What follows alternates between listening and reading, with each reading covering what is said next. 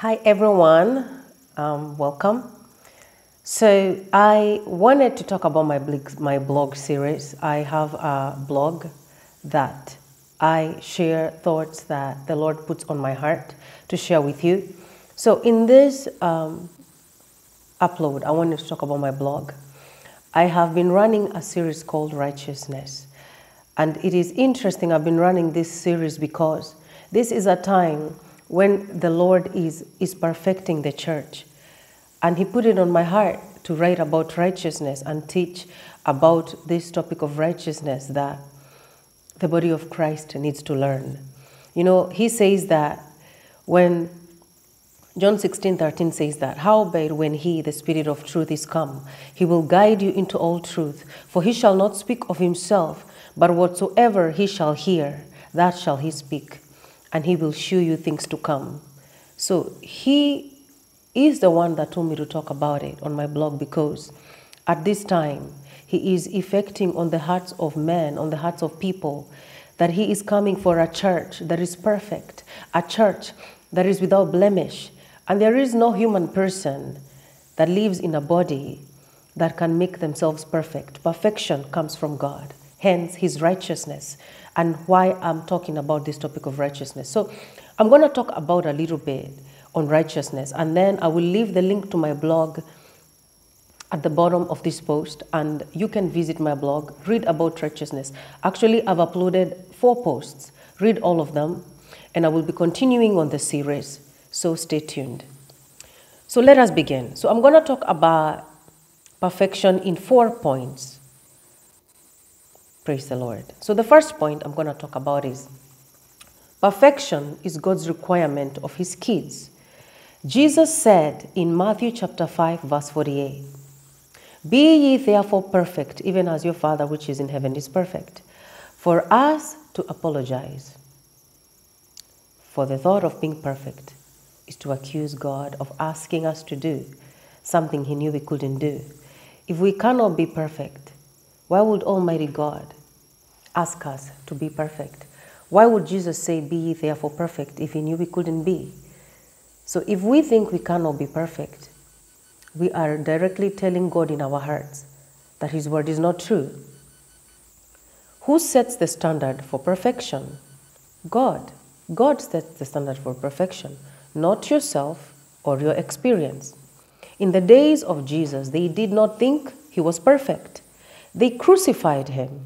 They asked Him why He healed on the Sabbath. He told them that Son of Man is the Lord of the Sabbath.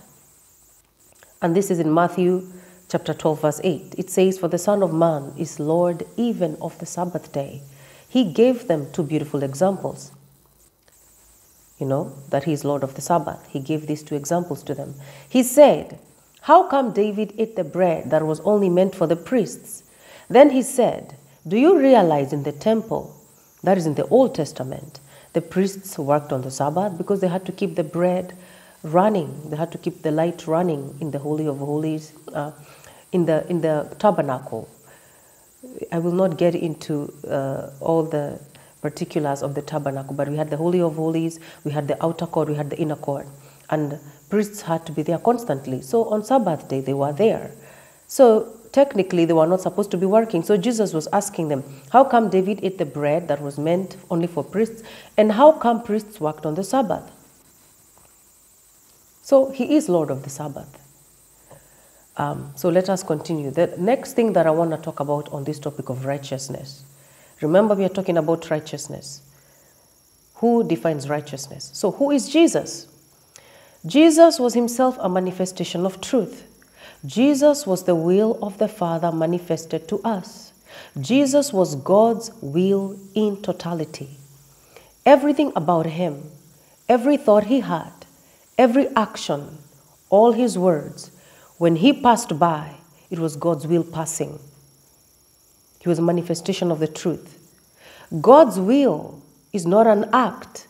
It is not a thought. It is a man. And that man's name is Jesus. God's love is not a word or a statement of saying, "I love you." In fact, God didn't say that we should say to Him, "I love you." He said, "If you love me, prove your love by obeying my commandments. That which I say to you to say, that which I say to you to speak, that which I say to you to do. And in the New Testament, we don't do. We are done, like that language. We are complete. We are perfect. We are the epitome of doingness. When people talk about obedience, they should see our lives. They should see the way we live, our ambience that we set around. We are the New Testament walking, you see. So, but I do not want to digress. So, God's will is not an act. It's not a thought. It's a man.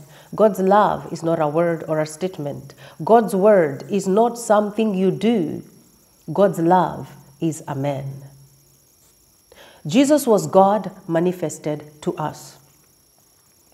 God is love, and Jesus was God's will, God's word, God manifested to us. And if that's true, that God is love, then Jesus is love. Jesus is God's love in manifestation. When you say Jesus, when you saw him, you saw love. When you heard Jesus, you heard love. Point number 3. Why is this important to you and me? Why is it important to know that Jesus is God, He's love? Why all these truths about Jesus? Because I am the expression of His person. You can only live the life of perfection and excellence if you understand who Jesus is. If you do not know who Jesus is, you cannot know who you are.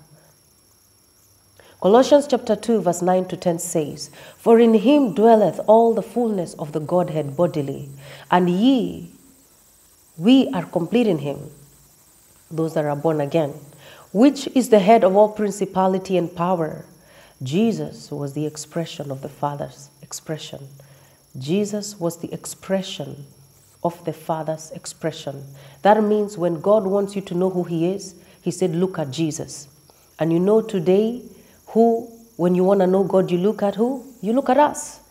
And how do we know who we are? In Jesus. So if you don't know who Jesus is, then you cannot know who you are. You see? Okay. Hebrews chapter 1 verse 3, this is the one that I just said. Jesus is the expression of the Father, was, because now we are. As He, where is that? Jesus was the expression of the Father's expression. That's Hebrews 1:3. And this profound one I want you to write down, 1 John 4:17. For that person thinking, how can I be perfect? It says, as He is, so am I in this world. Not as He was. As He sits on the throne with all His glory, all His majesty, all His wisdom. The Bible says all the treasures of wisdom and knowledge are hid in God. That is who you are. You're not somebody looking for answers. You are the one that brings the answers. You're not looking for help. You are not the poor looking for a rich person to help you. You are rich. This is why you must know who you are in Christ and what He did for you on the cross. Today, I am the expression of the Father's expression. You and I, we are.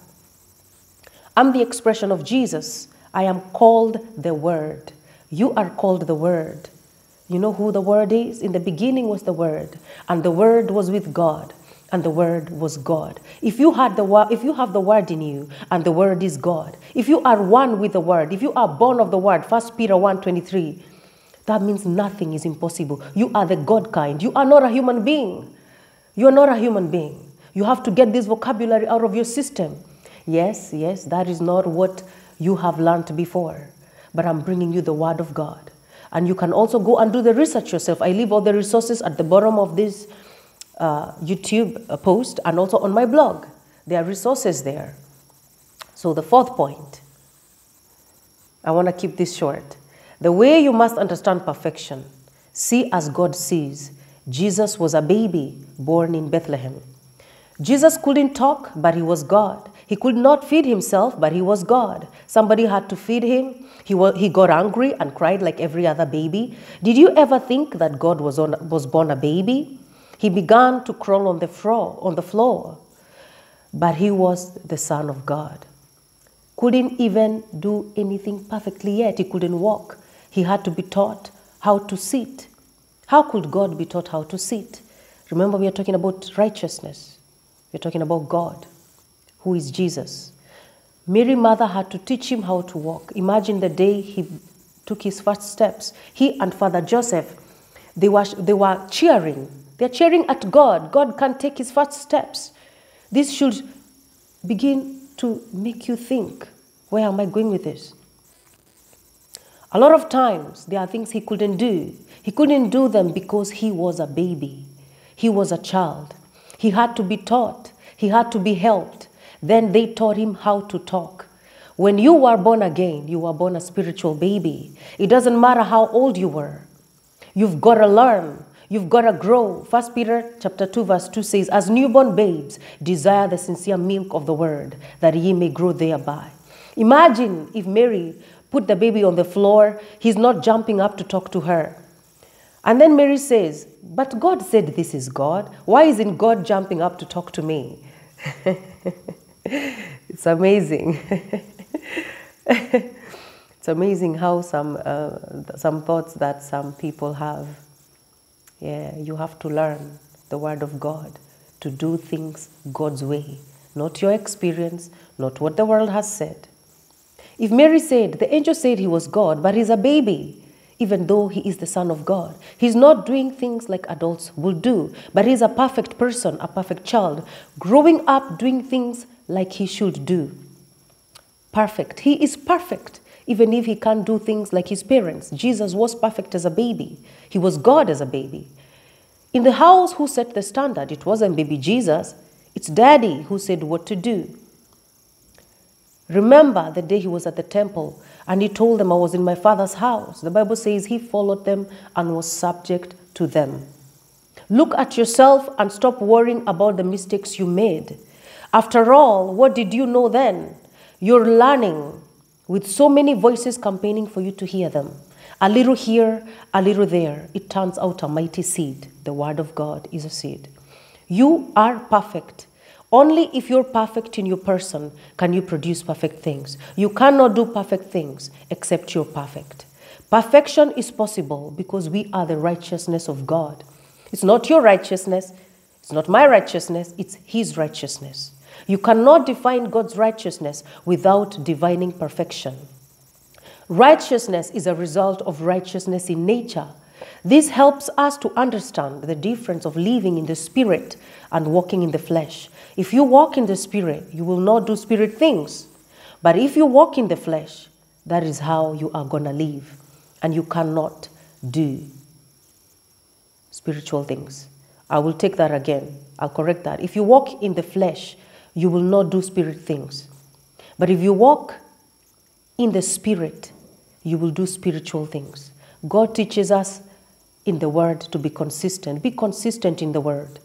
Consistency in walking with God is the most natural thing for a Christian who has the Holy Spirit. Jesus is still the same yesterday, today, and forever. The Holy Spirit is still the same. Praise the Lord. So you are perfect.